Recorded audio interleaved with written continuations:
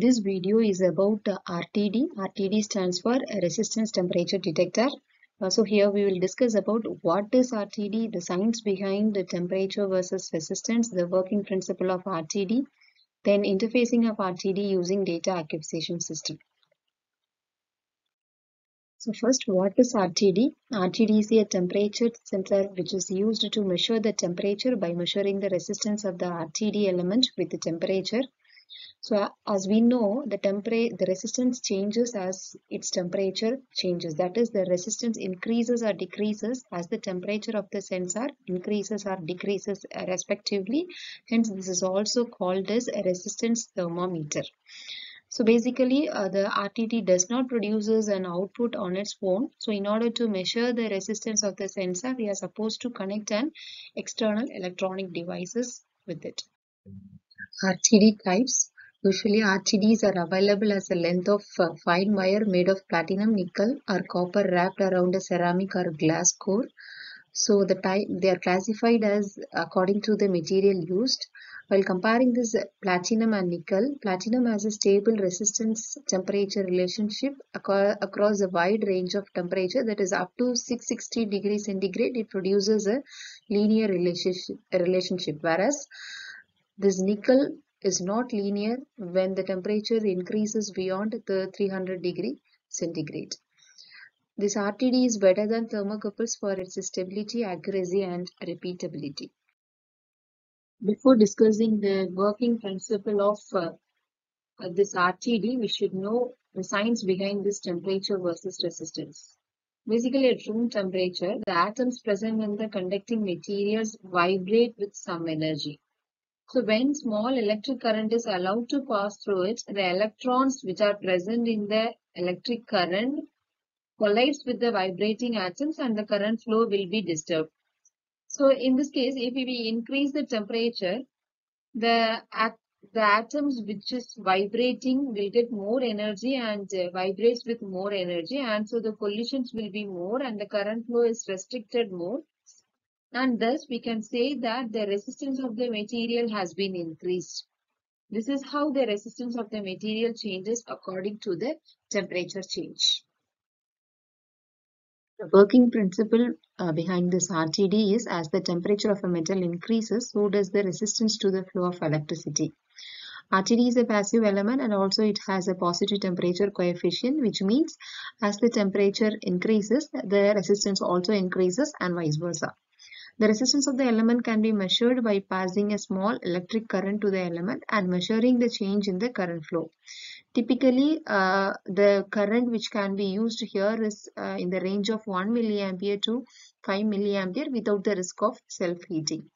The resistance value can then be converted into its equivalent temperature based on the characteristics of the element used. The electrical resistance is measured in ohms normally. Some of the advantages and applications of RTD. RTD can give higher accuracy values, and also this RTD can be stable for many years compared to the thermocouple, which stays stable only for few hours. So as per the advantage, this RTDs is used in power electronics, computers, consumer electronics, where it can monitor the stability of the components used, for example, the heating of the transistor and all. And also it can be used in food handling, processing, industrial electronics, medical electronics, military applications, aerospace, and also in automotive field to measure the engine temperature, an oil level sensor, intake air temperature sensors, etc. Some of the examples of RTD sensors are coolant sensor, transmission oil temperature sensors, intake air temperature sensors, fire detectors, etc. The following part of this video explains how the RTD can be interfaced using data acquisition system. So now RTD, how to work with an RTD. The same as a thermocouple, we are going to acquire a temperature from a DAQ assist, from a sensor. So I am going to express input DAQ assist.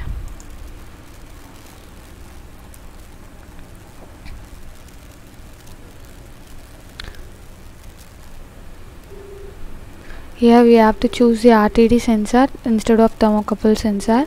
Here we are using a 3-wire PT100 RTD. So acquire signal, analog input in that temperature. There we have to choose an RTD. Now which channel we have connected our sensor, we have to choose that channel. I have connected in channel 3, so I am choosing channel 3 and giving finish. So here we have to choose what type of acquisition mode we need. We have to give n samples, and here the configuration is to 3-wire because we are using a 3-wire RTD, and give OK. So the DAQ assist will be created based upon our configuration. The output of the DAQ assist will be a temperature. Now we are going to convert that temperature into a resistance and the resistance into a voltage using a formula.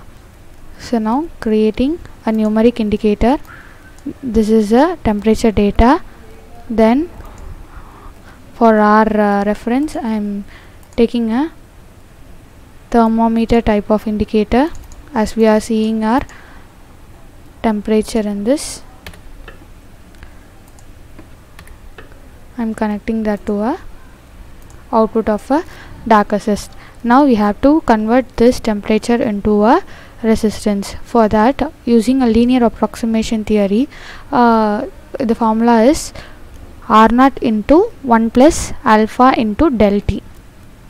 So the del T is what? The actual minus the reference, that is a del T. So I am subtracting the actual temperature came for us with the reference temperature. Here our reference temperature is 0, so I am creating a constant of 0. Okay, so this is del T. So del T 1 plus alpha into del T. The alpha value is 0.0043. So we have to multiply the output of this into 0.0043. 0.0043. So now we have to add 1 with this, because our formula is 1 plus alpha into del T. R0 into 1 plus alpha del T. So we have to add 1 in this. So I am adding 1. We have given a formula in a sheet. 1 plus alpha into del T. So now R0 into 1 plus alpha del T. So R0 multiplication. R0 value is 100, because we are using a PT100. That meaning is 0 degree Celsius. We will be having a 100 resistance. So the output of this will be now as a resistance. I am creating a indicator here. So this is a resistance value.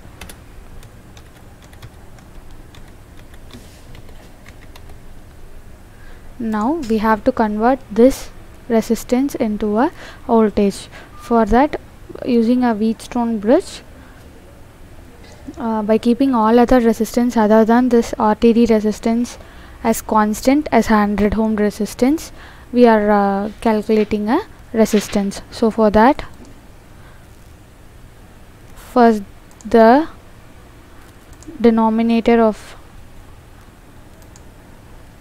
RTD plus R3. So for R3 the value is 100. So I am adding RTD value plus R3.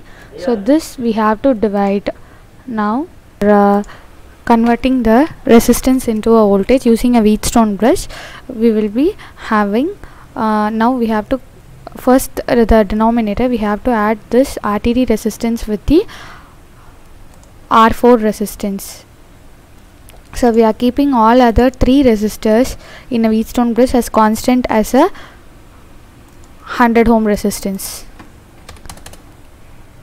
for finding a voltage. So I am adding a resistance of RTD with the R4 resistance, that is 100. for R3. Now we have to divide this RTD resistance with the output of this. So I am taking a division operator from the numerator will be the RTD resistance, the denominator will be the RTD plus R3 resistance, this, and we have to subtract this value by 0.5 because all other resistance we are keeping as a constant 100. So 100 divided by 200 will be the 0.5. So I am subtracting this with the 0.5 constant. So 0.5, this will be my resistance output, this into a voltage. Our input voltage we are considering here is a 5 volt. So I am multiplying this with a 5 volt. So this is my output of an voltage. This is a V out. So creating a indicator for this, that is a voltage. We have to keep all these in a while loop. So take a while loop and create a control for the stop button. Now for taking readings, we are going to take a write to measure file and we are going to add all this resistance, voltage and temperature to that. So we will get in Excel file we will get the value of a temperature, resistance and the corresponding voltage, and we can take readings according to that. So for that, right click, go to express. In output we will be having a write measurement file. Click on it. Last time for a thermocouple, here overwrite file, and we need it in a Microsoft Excel. Here time column, we need only one column now. For one column per channel means for each what channel we are adding, temperature, voltage and resistance, we will be getting each time column for one channel. So only one column I am giving, and relative time we need, so I am untaking the absolute.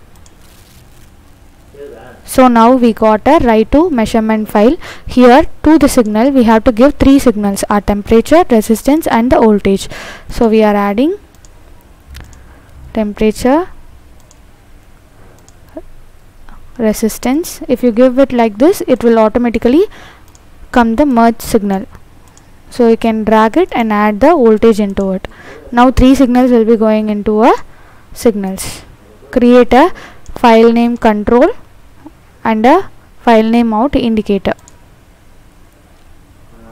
That's it. If you run a program, you will get the all the data in a Excel file,